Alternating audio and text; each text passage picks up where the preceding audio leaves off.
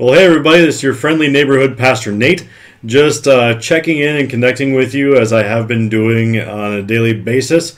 Some announcements for some things that are going to be happening this coming Sunday for our worship. Like you may have seen in my video yesterday, we are still going to be continuing to do our drive up worship, and so you can connect on the radio or you can connect virtually by watching our live stream for service. But if you are going to be coming and driving up to church, starting at 9 o'clock, I was wrong yesterday, I said 9:15, but it is starting at 9 o'clock. We are going to be providing some food and coffee on the west side of the church, so you can just drive through the alleyway, going from south to north, to do a pickup of some food and coffee to enjoy during your worship that starts at 9:30. Also, on Sunday, we are going to be doing communion, so want to encourage you to bring your own wine, pop, water, whatever you want to use for the drinking, and then something to use for the bread. And we will be doing the words of institution and taking communion together in our vehicles. Or if you are taking communion, you can join us at home by having the elements present there as well.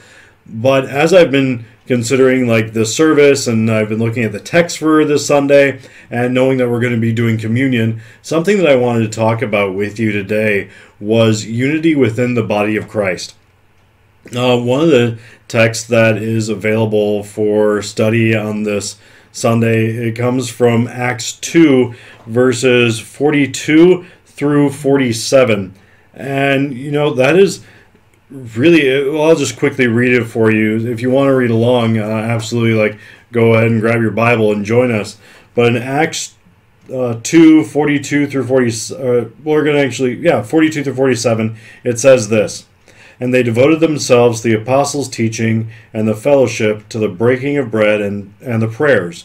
And awe came upon every soul, and many wonders and signs were being done through the apostles. And all who believed were together and had all things in common.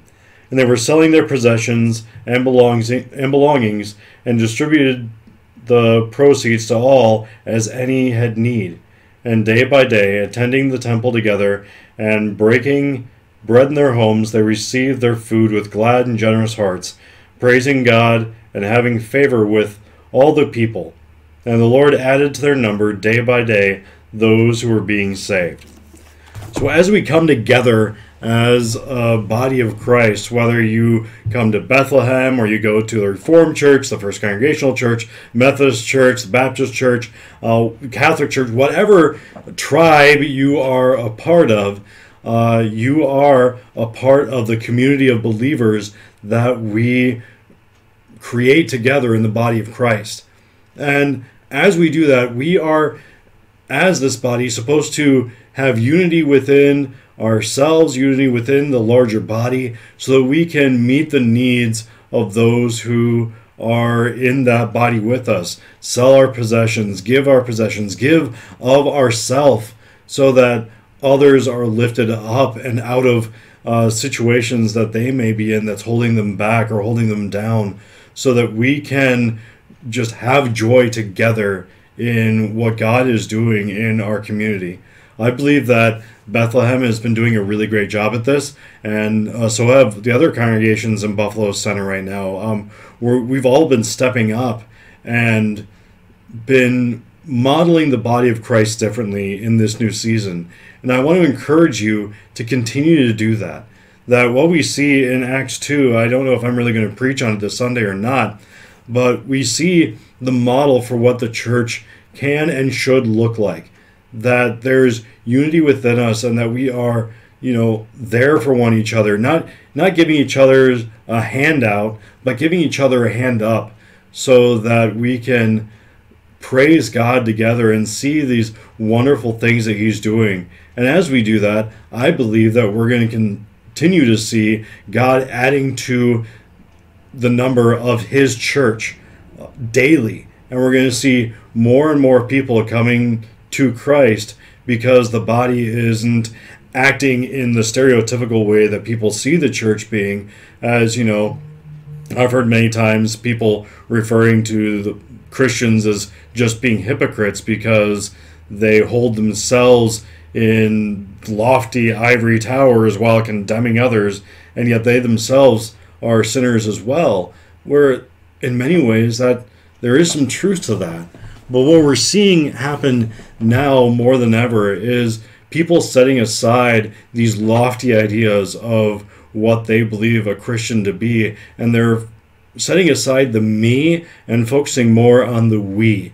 And I think that we really need to push into that and press into that so that we can be the body of Christ together even more as we continue on through this season. So that's just something I wanted to encourage you on and commend you on for doing, but absolutely that we need to keep that momentum going in this next season that we are experiencing as his church. We're not Lutheran, we're not Methodist, we're not Reformed. Yes, those are doctrinal things that we hold dear within our own tribes, but what is more important is that we are his church. We are under his authority, we are within his kingdom, and as we submit ourselves to that and lift each other up in it, we're going to see that manifested even more, which I think is exciting and amazing. So that's why I want to leave you with what I've been thinking about today. But I also want to ask you guys, I've been sharing a lot of what is on my mind, what I'm thinking about, but what are you thinking about?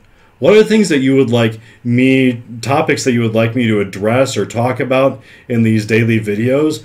Because I also want to, speak into your life and your concerns as well. So please feel free to post in the comments either on our YouTube page or on Facebook some things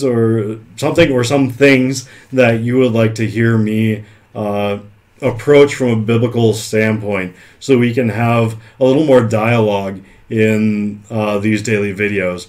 But before I close, I want to end with our Daily Bread Promise Box. So let's see what we're praying about together today. All right, so the card that I've picked for this afternoon is Psalm 37:5. Commit thy way unto the Lord. Trust also in him, and he shall bring it to pass. Again, he's been awesome with how we've been pulling these cards. We've been talking about unity within the body and submitting ourselves to one another, and even more submitting ourselves to him.